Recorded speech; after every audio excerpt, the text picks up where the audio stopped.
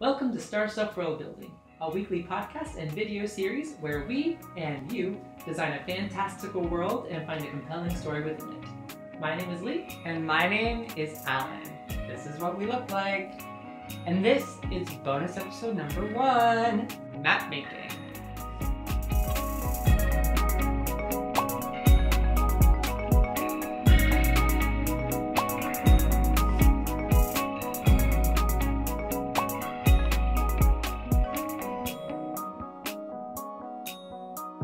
Today we are finally, well, I guess this is only the second form of content you've absorbed from us, but we'll finally be making the map of our fantasy world. Yes, it's so exciting. Do you want to tell them how we'll be doing it? Absolutely. So we're going to be using a technique that we learned from the Worldbuilding Masochists podcast crew.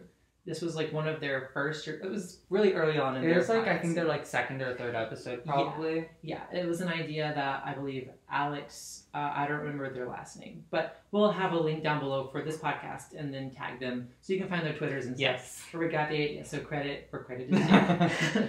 So basically how this idea works is you like pour rice over the map. And it's supposed to make like more natural coastlines, more natural shapes for the continents. This is going to be like the pre-floatation period. Yes, exactly. And then from there, we're going to basically decide what pieces we're going to be picking up.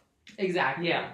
And I don't think we mentioned this yet, but the islands themselves are like parts of the tectonic plate. Yes. So we're going to be basically making the plates here and then just pop them up. Yeah, so let's get started. I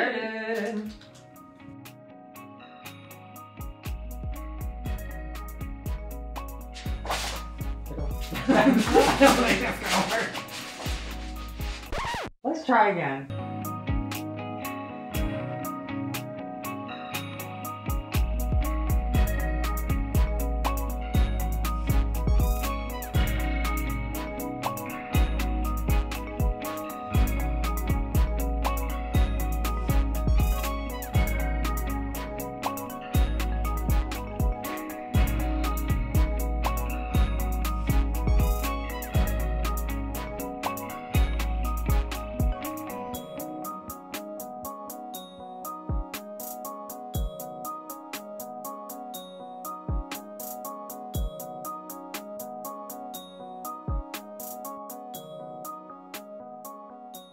Ooh. Oh wow! Oh my god! We did good. Okay, so for the first island, basically the idea is it's like a volcano in the middle of like a lake. It's a volcano inside of a lake, inside of a volcano, inside of a lake, inside of a volcano. Yes, but no, but yes. This landmass here, let's make a giant lake, like in the middle. Okay. So like, is it fine? Yes. What if this is the volcano? Okay. And then mountains, I figure would be probably somewhere in the middle, right? That makes sense. Like this. Like here. Like this whole thing? Oh my god. Well, just in this area. Then we need water. Yeah. There. Others that I don't think really depend that much on the land, right? The only one that really depends is the levitation or the football, because it's like basically no land that they have. So what if it's like this spot? Like this is the main piece of land. Like it's a pretty small thing. I feel like somebody smaller. I feel like it's multiple. I feel like this one is actually multiple chains. So maybe it's like this. Oh, like these, like just this like archipelago. Mm-hmm. We should put something here just because there's like nothing there. That can be the light. The light. Mm-hmm. It's all our colors. Yeah. These two are so close to each other though, and I want to use that for something. They can be the water. It's fine. Yeah. Because if you pull this up, like this entire stuff out, that's everything. Yeah. I feel like I really need a good like idea of what sizes these are, and I think they need to be smaller than what we know, because I need to be able to understand the scale in my head. What if here to here is 310 miles. Okay. Or just 300 miles. And then here to here is 1,000. So, Louisiana to New York. Yes. That was a very long 2.5 hours. It really felt like it took longer than 2.5 hours. But now we have this beautiful map.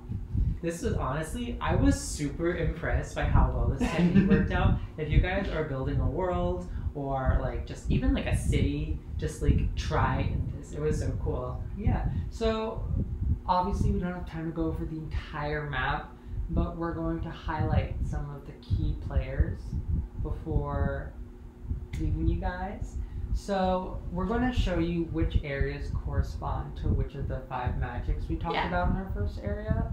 So the first area is like this archipelago. It's this chain of small islands, like really not big in the grand scale of things.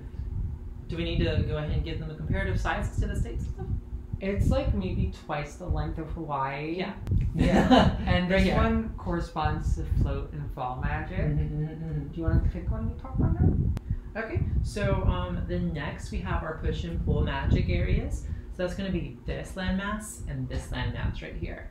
And what we're going to do, since they're two different land masses, we're going to go ahead and incorporate the push and pull in there. So there'll be 2 separate things floating up here, divided like that big area right there. And so then for the next one, we have our share and steal magic, which is this area right over here. It's a big island with some other islands around it. There's a huge lake with a volcano in the middle, and then there's also kind of a volcano in the middle of that one. We won't go too into that for now. Volcanoception. Exactly. Okay, then we have our cast and cloak area, which is going to be this right here. And it's also the biggest magic area, I would say. Yeah. The largest landmass. Well, I don't know, maybe considering the lake. That's true. Oh, it's about the same size, I think.